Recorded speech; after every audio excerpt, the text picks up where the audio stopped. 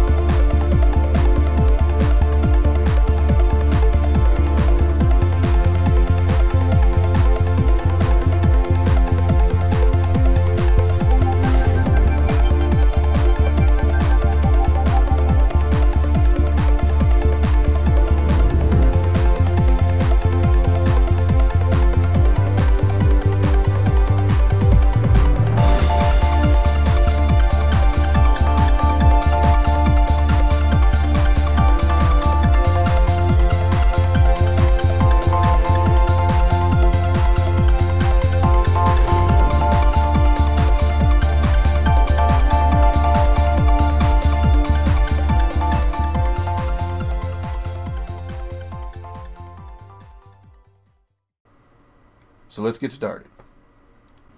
The Amp-Suit model is from 3D Warehouse. I took it into Studio Max and added a basic biped.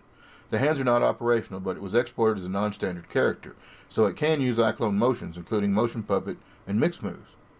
We're going to place Gwen in the mech, then we're going to animate the mech.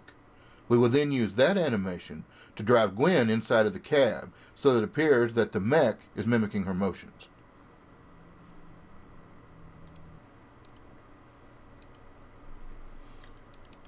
Let's select Gwen, and let's go ahead and move her up inside the cab. We don't have to do this perfect just yet, but we can kind of see where she's going to fit.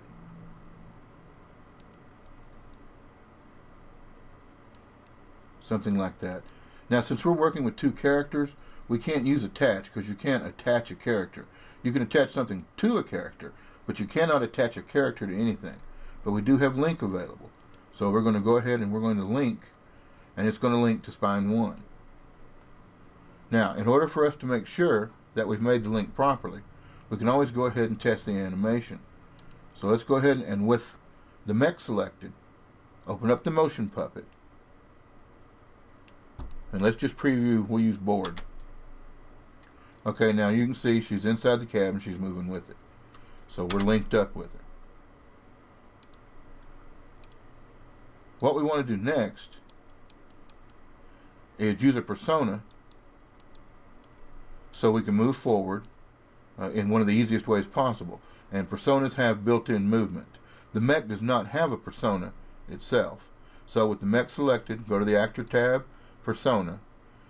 And in this case, let's go ahead and select Dylan, because it not only has a walk, it also has a run with it. And a run's what we want to use. So once we've selected that, right click, go to move, run forward, and just click somewhere on the screen so it runs forward. Okay, now what we need to do is go ahead and add a second action, and in this case we're going to go ahead and use the motion puppet. So with this character still selected, go to Animation, Motion Puppet, and let's select Natural 2. And so we don't have to deal with a lot of jumping around. Let's go ahead and use the mask feature, and let's mask out the legs so they'll stay in place. There's still going to probably be a little bit of a jump. Let's preview it. You'll notice it jumped down just a little, not much. That way we're not really moving across a lot because these legs are locked. So let's go ahead and record some of that motion. We're just basically getting some motion to work with.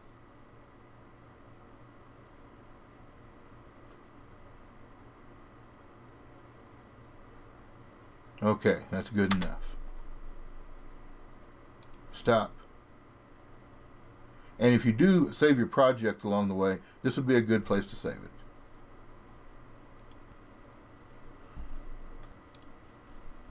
So let's go ahead and let's check our transition between the two motions. Since we locked the legs down, there shouldn't be any jump. Yes, that's very usable. So now we have our base animation done. So what we need to do is open up the timeline. And what we need is to collect the clip. So we press Collect Clip, hold down our left mouse button, and cover the entire clip. You can always hold down your left mouse button and select whatever bit of it you want. In this case, we're going to select the entire clip. We want to right click, add motion to library, and we'll call this our motion.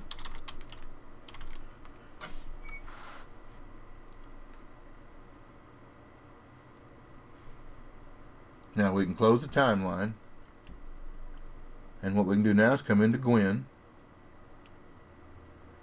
We want to go all the way back to the beginning. Of course, we want to reset our timeline back to 1. We want to go to our custom motion, our motion, and let's double click and load it into Gwen. Now you'll notice that Gwen is running out in front. That's pretty simple to correct. Just open up the timeline again, go to the motion, right click, and reset the pivot.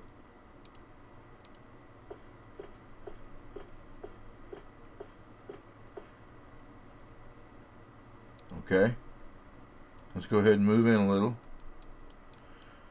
This will give us a better look. And now you can see she's mimicking the motions inside. Now, if you did not want her to actually run inside, actually move her legs, you can always come in, remove motion, and in 2 separate times you could remove one from the right leg, then come back in and remove from the left leg.